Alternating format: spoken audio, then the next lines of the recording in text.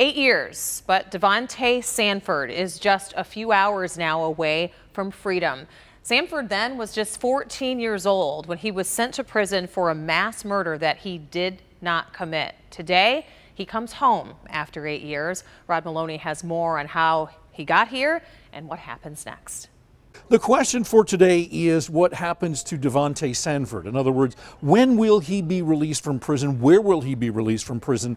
And precisely what will we hear from him today? And the answers to those questions still remain unanswered at this point. Now, you recall the Devontae Sanford, you can see that he has a problem with his eye. He is a learning disabled young man, spent the last 9 years in prison for confessing to 4 murders that he did not commit. Now, much of the backstory is that the Detroit Police Department did convict him, and the state police have spent the last year reinvestigating this case because of Vincent Smothers' alleged hitman claimed that he was the one that committed those murders and not this young man who, when he was arrested, had on his pajamas, was wandering around outside but didn't have any blood or gun residue on him. But it was the police department, the city of Detroit, that was able to get the conviction from him. It got him sent to prison for almost 90 years.